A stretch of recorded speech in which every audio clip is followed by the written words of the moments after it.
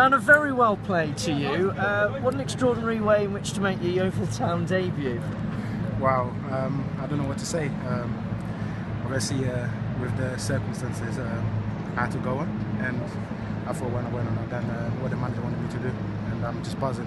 It's taken a long time to make my debut, but I'm happy that it's finally here.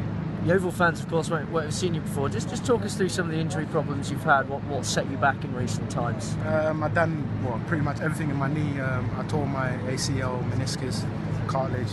I've done everything in my knee, and it took me 18 months to get back. So it's been a long road for me, and I'm just happy to be here and to make my debut finally.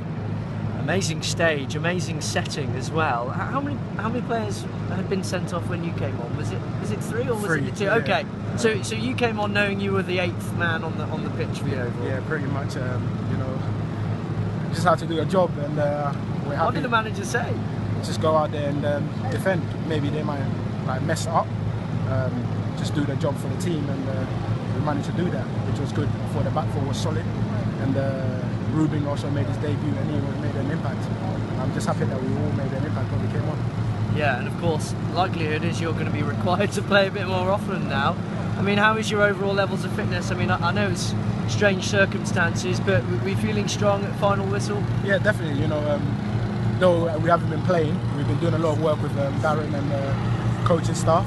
So if need be, if called upon, we can all come on and do a job for the team.